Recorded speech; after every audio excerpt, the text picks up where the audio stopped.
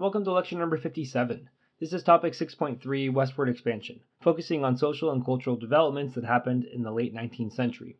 The theme is migration and settlement.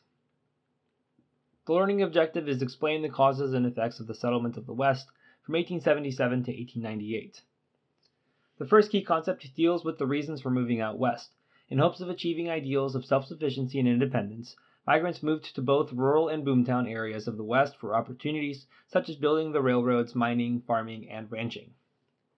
This movement out west embodies Frederick Jackson Turner's frontier thesis. The West had always proved to be a place for anyone to find new opportunities regardless of their background.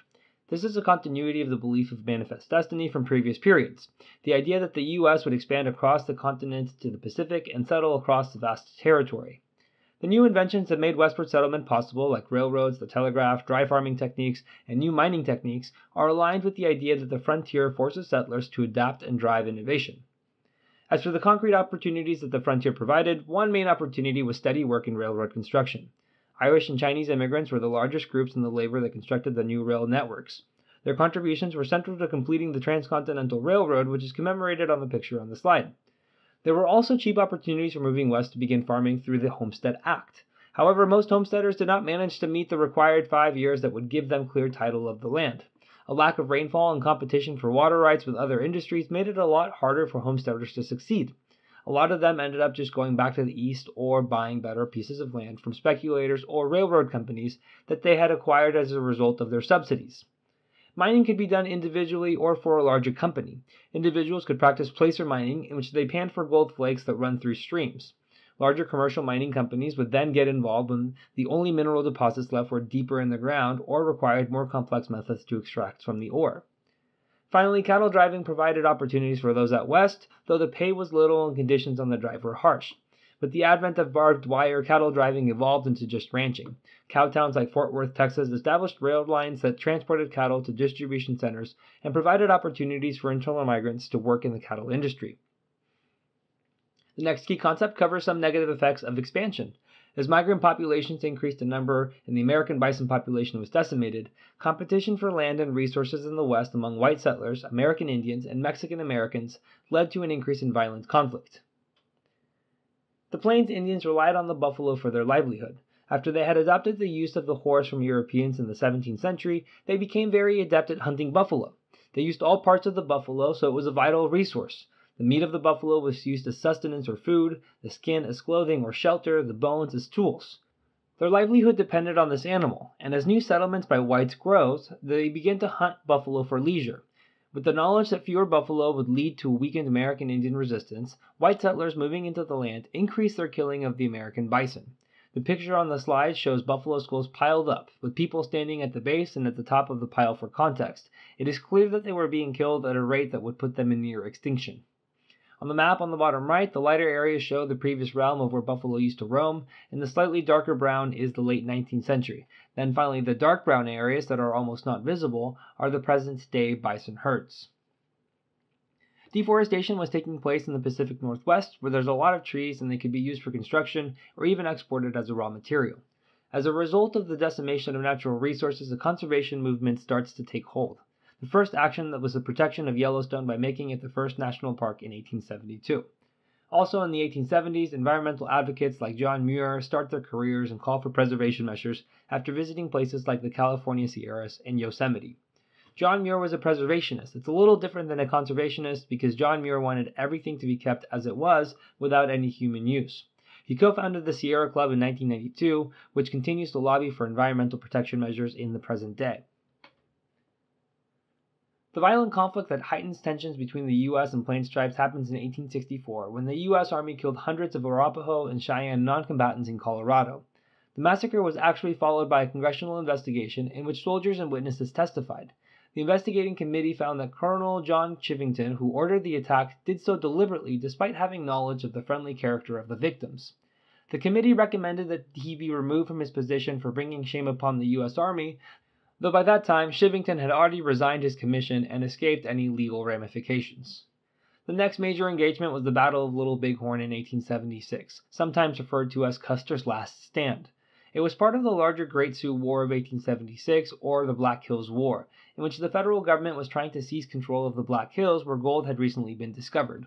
Lieutenant Colonel George Armstrong Custer, leading the 7th Cavalry Regiment, was in pursuit of Indian warriors and began an attack on an Indian village that had more warriors than they had expected. It resulted in a defeat for the U.S. troops and losing about a third of their force, including Custer himself. The last major event in this period string of violent conflicts with Native Americans was the Wounded Knee Massacre in December 1890. In the lead up to the massacre, a pan-Indian cultural movement called the Ghost Dance was spreading through the country. The U.S. saw it as a threat and pursued Native leaders that promoted the practice. Spotted Elk was one such Lakota chief, whose band was stopped on their way to the Pine Ridge Reservation by the U.S. 7th Cavalry Regiment. The Army's efforts at disarming the band resulted in a stray bullet, which triggered the American troops to fire upon all of the camp. Wounded Knee is traditionally used as a turning point in American Indian history. With the decline of the Ghost Dance, the assimilation movement, and the widespread use of reservations, American Indians' future seemed most bleak at this point in their history. There were also violent conflicts with Mexican Americans. Despite the rights that were guaranteed to Mexicans by the Treaty of Guadalupe Hidalgo in the 1840s, they continued to experience discrimination in the Southwest and displacement by white settlers. They are the subject of extrajudicial punishments and lynchings in the Southwest when they try to resist displacement and discrimination, or when they pose an economic threat to white settlers. It's difficult to identify Mexican Americans who had been lynched because when lynching statistics were compiled, they were categorized as white. However, there is a strong likelihood that Mexican Americans comprise the majority of those white victims of lynchings. Historians estimate that between 1848 and 1928, there were at least 597 lynchings of Mexicans in the Southwest. The next key concept covers in more detail the U.S. violation of treaties. The U.S. government violated treaties with American Indians and responded to resistance with military force, eventually confining American Indians to reservations and denying tribal sovereignty. The main treaty that we look at in this period is the Treaty of Fort Laramie, ratified in 1868. It was negotiated to settle a war that the U.S. lost against the Sioux. It closed off the nearby Bozeman Trail to white settlers crossing through the Sioux territory, and in return, the Sioux would agree to the establishment of a reservation in South Dakota with ownership of the Black Hills. In the 1870s, Congress unilaterally changed the terms of the treaty to take the Black Hills after gold had been discovered. The campaigns of George Custer and the 1876 Sioux War worked to dispossess the Sioux of the Black Hills despite the agreement of 1868. Thus, the U.S. confines Indians to smaller and smaller reservations after they continued to take lands that had supposedly been set aside for natives. In 1871, the Indian Appropriation Act ends recognition of Indian tribes as independent nations. This is what the concept means by denial of tribal sovereignty. This means that there won't be any more treaties between the U.S. government and Indian nations because the government doesn't recognize them as sovereign nations anymore. Now, the government is just going to legislate what they want to do with Native Americans, though it also fails to grant them citizenship. It has detrimental effects through the end of this century and won't be corrected until the 20th century. The attempts at resistance ultimately fail. Leaders of these resistance efforts like Crazy Horse, Sitting Bull, Chief Joseph of the Nez Perce, all of them are either killed, arrested, or sent to reservations. The Ghost Dance movement was a pan-Indian movement adopted across the country by various Indian tribes. It was based on a vision by a Paiute spiritual leader that the ghosts of Indians killed by white settlers would come back and aid in the fight against American westward expansion. It took on variations with each tribe that adopted it, but in some instances it also promised the return of the bison herds. This is seen as a threat by the United States and the U.S. Army, so their attempt to restrict the practice resulted in the Wounded Knee Massacre. There were white advocates for Native Americans in this time period. Helen Hunt Jackson's book, A Century of Dishonor, details all the times in which Native Americans had been unjustly killed or had treaties violated by the U.S. government. Though her concern and criticism of the U.S. government were genuine, Jackson's solution to the conflict was for American Indians to assimilate into U.S. society and shed traditional cultural practices. In 1887, Congress carries out the greatest land dispossession of American Indians in history. The U.S. government was no longer making treaties with American Indians, they were just legislating new policy as they saw fit. Congress, similarly to what Jackson advocated, wanted for American Indians to assimilate to white American culture and to start using the land that they had for agriculture. They thought that if they gave all American Indians their own plot of land, that they would be forced to take up agriculture. The Dawes Severalty Act of 1887 partitions 47 million acres of Indian land and gives set amounts to each Indian household. 90 million acres remain after the partition. The land that remains was usually the better quality plots, and those are sold to speculators, settlers, and railroad companies.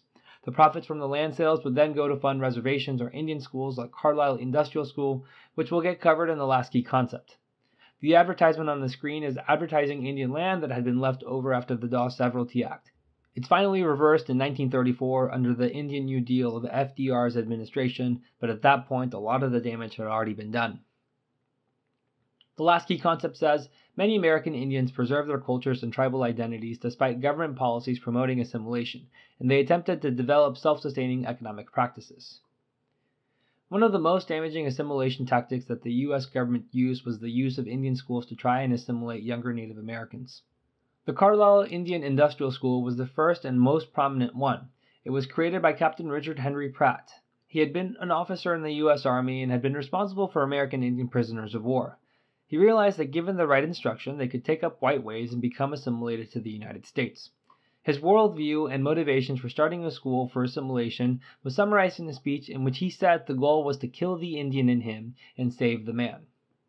Indian schools often led to the loss of culture and death for some students because of lack of provisions and permanent separation from their parents. Some would never return to their tribe given that travel was really expensive and distances were long. Pratt used pictures of the students at Carlisle to promote the successes that the school had in assimilating students. The picture in the top left shows a Navajo man who with long hair and traditional garb on the left, and on the right is the same student after his transformation at Carlisle with a short haircut wearing a collared shirt and jacket.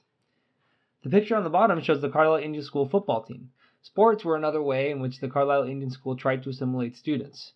One of the most famous football coaches of the early 20th century, Pop Warner, was the coach of the Carlisle Indian School. He made Carlisle into a formidable football team, aided by one of the most talented athletes in the early 20th century, Jim Thorpe. Thorpe later became an Olympic gold medalist, a professional baseball player, and a professional football player. About 200,000 American Indians were left in the United States at the end of the 19th century, and most of them lived in poverty or were living in reservations. But through the 20th century and into the 21st century, the population rebounds to about 3 million in the present day. There will still be more hardship for them in the 20th and 21st century, but it is a sign of resilience from American Indians in the United States that all of these attempts at assimilating them and erasing their culture did not work. Alright, finally for the recap. Americans expanded out west for economic opportunities. The expansion had negative environmental effects on the bison, who were decimated. Violent conflicts arose primarily with Native Americans. Federal government policy threatened the survival of many tribes and their culture, referring primarily to land dispossession and assimilation. And finally, the resilience on the part of Native Americans was critical to the recovery through the 20th century. Thank you for watching. If you would like to watch the next lecture, you can click on the video link on the screen, and if you're looking for more practice to help you on the AP exam, you can visit APUSHslides.com. I wish you the very best in all of your studying and look forward to seeing you back on the next lecture.